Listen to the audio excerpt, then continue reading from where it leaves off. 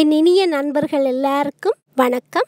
இந்த 2020 உங்களுக்கு அமோகமாக இருக்கணுமென்று இறைவனை வேண்டிக் கொள்கிறேன். சப்ஸ்கிரைப் பண்ணினவேல், சப்போர்ட் பண்ணுறவேல், கமெண்ட்ஸ் எழுதுறவேல் எல்லாருக்கும் மிகவும் நன்றி. இனி இன்றைய வீடியோவுக்குள்ளே போவோம்.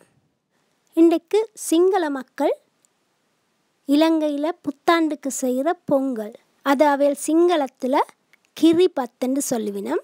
பால் சோறு. இந்த பால் சோறை கட்ட சம்பல் செய்து சாப்பிடுவினோம். அவ்வளவு சுவையாக இருக்கும். நாங்கள் இந்த கிரிபத் எப்படி செய்கிறதுண்டும் அதோட கட்ட சம்பளையும் இந்த வீடியோவில் செய்வோம்.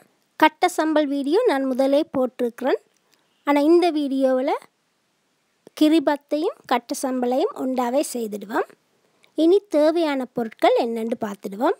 சாதாரணமாக இந்த கிரிபத்துக்கு கெக்குலு ஹால் என்ற ஒரு அரிசி பாவிப்பினம். என்னட்டு அது இல்லாதால பாஸ்மதி 1 கப்பும் அதோடு 2 கப் தண்ணியும் சேர்த்து நான் இந்த அரிசி நல்லா தண்ணியெல்லாம் உறிஞ்சி நல்ல வடிவாக அவியும் மட்டும் அடுப்பில் மிதமான சூட்டில் விட போகிறேன். இந்த கிரிபத்துக்கு ஜாஸ்மின் ரைஸ் அல்லது ஏதாவது ஷோர்ட் கிரெயின் ரைஸ் பாவிக்கலாம்.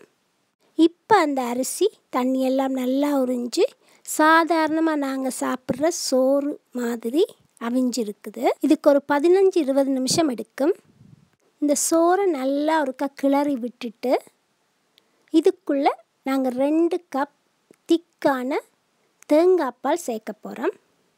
சோறு நல்லா அவிஞ்சிட்டுது. ஆனால் இன்னும் சாஃப்டாகி வர்றது தான் கிரிபத். கிரியண்டா பால், பத்தண்டா ரைஸ்.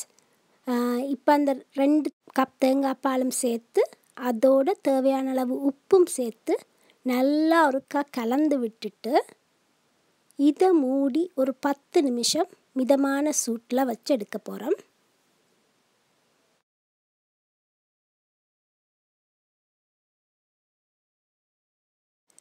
இப்போ இங்கே கிரிபத் 10 நிமிஷமாக வெந்து கொண்டிருக்குது. ஒருக்கா திறந்து நல்லா ஒருக்கா கிளறி விடுவோம் அல்லது அடிப்பிடிக்க பார்க்கும்.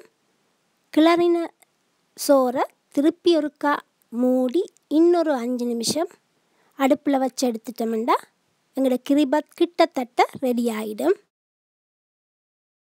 இப்போ 15 நிமிஷமாக இந்த சோறு தேங்காய் பாலில் வெந்துட்டுது. இனி நாங்கள் நல்லா ஒருக்கா கிளறி விட்டுட்டு அடுப்பை நூற்றிட்டு மூடாமல் ஒரு 3-4 நிமிஷம் ஆற விட்டுடுவோம்.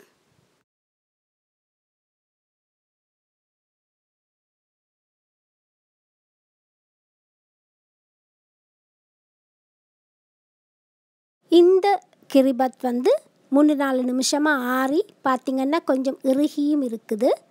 இதை நாங்கள் இப்போ ஒரு தட்டையான ட்ரேயில் போட போகிறோம். கிரிபத் எல்லாத்தையும் அந்த ட்ரேயில் போட்டுட்டு நல்லா ஈவனாக கொஞ்சம் மெதுவாக ப்ரெஸ் பண்ணி விடுவோம். அப்போ தான் இதை வெட்டி எடுக்க சுகமாக இருக்கும்.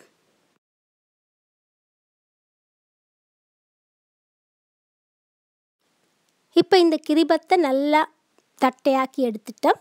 இதை இனி டைமண்ட் ஷேப்லேயோ அல்லது ஸ்கொயராகவோ வெட்டி கட்ட சம்பளோடையோ இல்லை லுனு மிரிஸோடையோ சர்வ் பண்ணலாம். இப்போ அந்த கட்ட சம்பல் எப்படி செய்கிறதுன்னு பார்ப்போம். இந்த கட்ட சம்பளம் கிரிபத்தும் சாப்பிட்டிங்கன்னா எவ்வளவு சாப்பிட்றீங்கன்னு தெரியாமல் சாப்பிட்டு கொண்டிருக்கலாம். அவ்வளவு ருசியாக இருக்கும். ஒரு 20 செத்தல் மிளகாயை தண்ணியில் ஊற வச்சிடுவோம். இது அரைக்கிறதுக்கு சுகமாக இருக்கும்.